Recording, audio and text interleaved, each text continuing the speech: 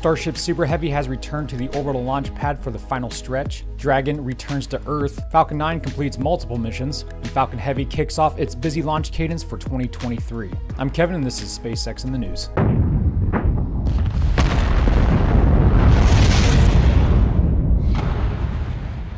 I've been away for a couple of weeks, so let's catch up on everything that has happened since episode 361 on the 6th. Starting with the return of Booster 7 to the Starbase launch site on Sunday the 8th in Boca Chica, Texas. Again, hosting all 33 Raptor 2 engines, however this time with all of its shielding installed and ready to go.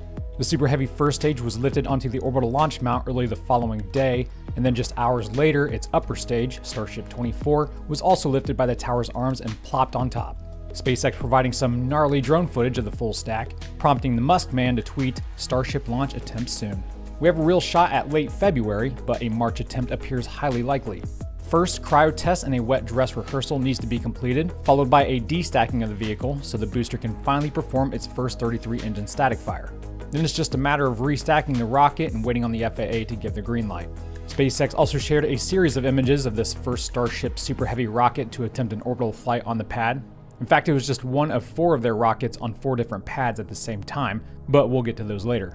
The beast is so massive, it's licking ground clouds as it just sits there. Elon indicating that the company will construct about 5 more 2-stage Starship Super Heavies during 2023.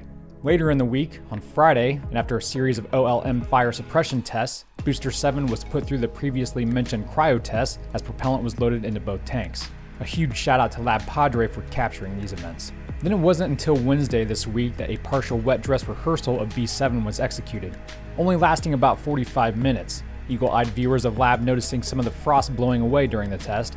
Could be something, could be nothing. But afterward, road closures for the rest of the week were canceled. However, at this time, next week's closures are still possible. On Tuesday the 10th, Booster 9 was transported back to High Bay 2 for engine installation, and its teammate, Starship 25, swapped locations with it, moving from the build site to the launch site on Saturday. It was hoisted onto suborbital Pad B on Tuesday this week for an expected static fire in the near future. Last week, NASA divulged more details of their Artemis 3 mission, the first crewed landing on the moon's south pole using Starship HLS. Writing that SpaceX will be required to fly one uncrewed demo HLS mission to the lunar surface before the agency can sign off on the first crewed mission.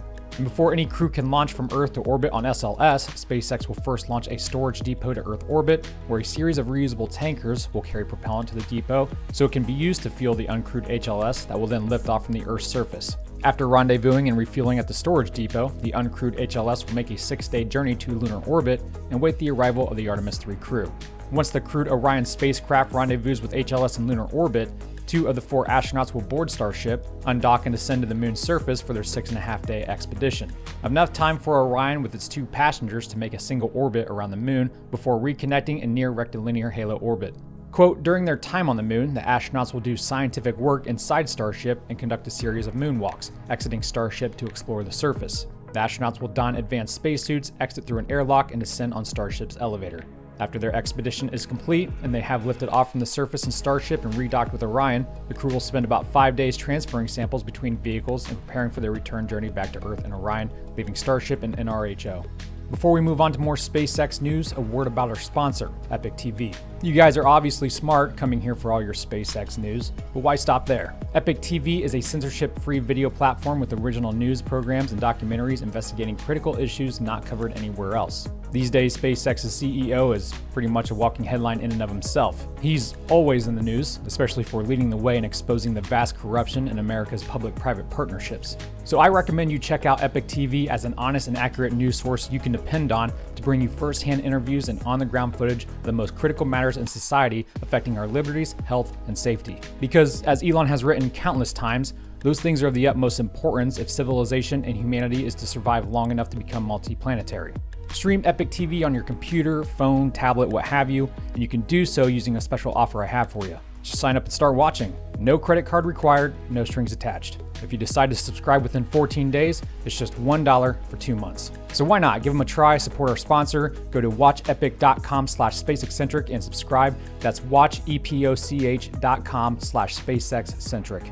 Let's briefly move on to Dragon. NASA has announced Crew 6 is now scheduled to lift off from Kennedy Space Center no earlier than Sunday, February 26th. The 4-person team consists of 2 NASA astronauts, 1 UAE astronaut, and the second cosmonaut to ride the Dragon.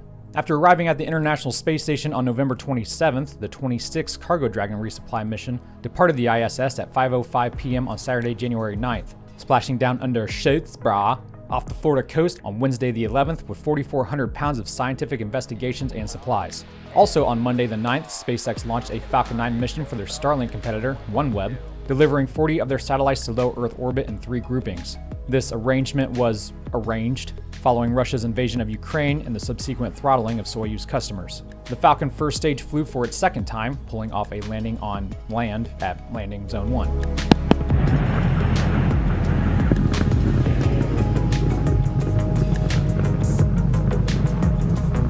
Landing light deployed.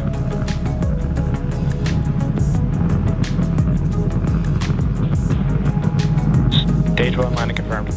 Then on Sunday last weekend, Falcon Heavy lifted off a couple of pads over from 39A at Kennedy Space Center, Florida, carrying a classified payload to geosynchronous Earth orbit for the U.S. Space Force's USS F-67. Take a moment and appreciate the views during booster separation. Booster separation. It's rare we get to see an uninterrupted tracking view of these boost back burns. It's like they're painting the sky. Bob Ross vibes. I just love it. You just beat the devil out of it. Both side boosters were reused from the Space Force's previous Falcon Heavy mission, USS F-44, and both also landed on land back at LZ-1 and 2. The core booster was expended.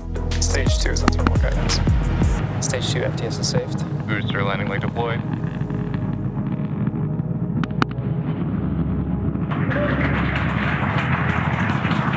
What an incredible sight to see as we watch the side boosters touch down for landing. Elon commenting, and that's how we'll land on Mars. Okay. A few days later on Wednesday, it was Falcon 9's turn again, launching from Slick 40 for GPS-3, deploying the spacecraft an hour and a half after liftoff. The booster landed out at sea on a shortfall of gravitas in the Atlantic for its second time.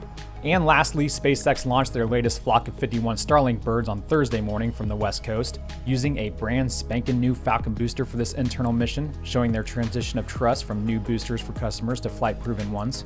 She christened herself during re-entry and touched down on Of Course I Still Love You, bobbing on the Pacific Ocean.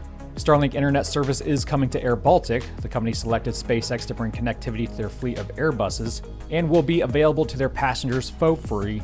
Elon tweeting, Starlink in aircraft feels the same as high-speed connection on the ground. Well, I think that just about wraps up this week's episode. Thank you so much for stopping by and catching up with me. I want to give a very special thanks to those of you supporting the channel. I love you guys. But everyone make sure to have a phenomenal weekend. And until next time, God bless, Godspeed.